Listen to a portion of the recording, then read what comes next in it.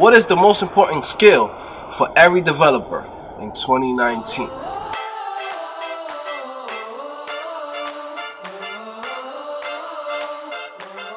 Hey guys, it's your boy Joe back at it again, CodingPhase.com. Make sure you subscribe, make sure you hit the notification bell.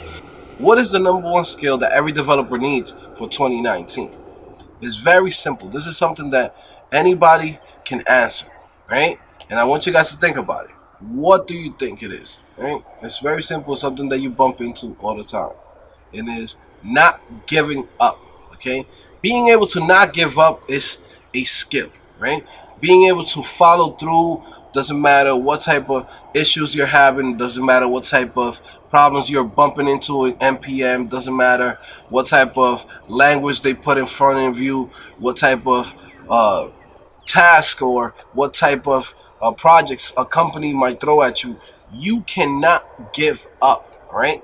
I've seen situations where people, just from learning in the beginning, they disqualify themselves. They take themselves out the game. They say, oh my God, I bumped into a problem. I can't install something on my computer. Oh, I can't deal with this problems on Windows. Oh, I can't deal with this programming language. Oh, this language is so ugly. Oh, this language is this, this, and that. And it's like, you're not following through, okay? You're not following through. You got to follow through. It doesn't matter what they put in front of you. You cannot give up, okay? I know some of us have preferences for different type of languages. I know some of us, we like certain type of projects that we want to work on, certain skills, certain programming languages, whatever it is that we want to do. But when you're working with a client or you're working with a company, it's not really about what do you love, right? It's more about what gets the job done.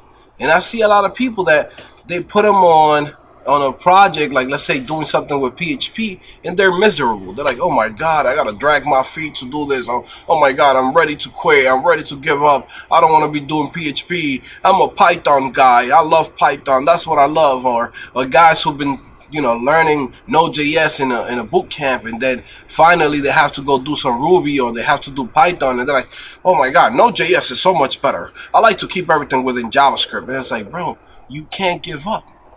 Right? Doesn't matter what they put in front of you, you just find a solution, right? When you are a developer, you are basically somebody who gets paid to find solutions and create solutions for businesses and for other, clients, right? So in reality, it's not about the language, it's not about the stack, it's not about how hard things get. It's about getting the job done. If you have that quality, right? If you have that skill of not giving up, right, and being able to find solutions to problems, you're going to be successful. If you're going to be the guy that's going to complain about everything, if you're going to be the guy who is going to say, oh, I'm an Angular developer, sir, I don't do React, you're not going to get nowhere. You're not going to get very far, especially in this game. Because in reality, when you get paid as a developer, technically you're supposed to be able to do any type of technology. Like, that's the skill that you're supposed to have. You're supposed to understand programming and understand how things work and the concepts, and be able to pick up any language, any type of project that they throw at you. Some guys think that because they got hired to a company and they're only gonna do the front end, like they don't have to touch the back end. No, you're in the company. If they need you to do something, go ahead, do it. You know what I mean? Like, get in there. So that's something that I want to bring up. Guys, don't give up. I know everybody's going to bump into problems. You got to understand, there's going to be problems with every single programming language. There's going to be problems in every single company. There's going to be problems in every single stack. There is no perfect stack. There is no perfect programming language, right? You get paid to do the difficult work. If everything was easy and everything was just copy and paste, you wouldn't be getting paid this much. If everything was copy and paste, you wouldn't be getting this much. Okay? That's the reality, right? And a lot of you guys that are jumping into this career for the money, right? You got to understand, a doctor doesn't get paid $300,000 just for one single thing, to come in and give shots, right?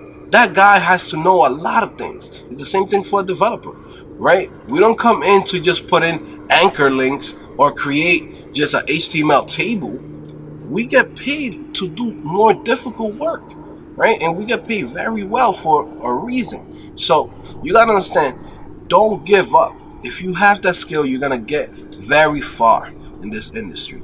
And I want you to keep this in mind. It doesn't matter if you're here for 10 years, 20 years, 30 years, it doesn't matter. You're still gonna find problems and issues, right? And you're not supposed to give up. There's guys that I've seen that were doing like Lisp back in the days, or been doing Erlang since Erlang was created. Like those guys don't come in and give up.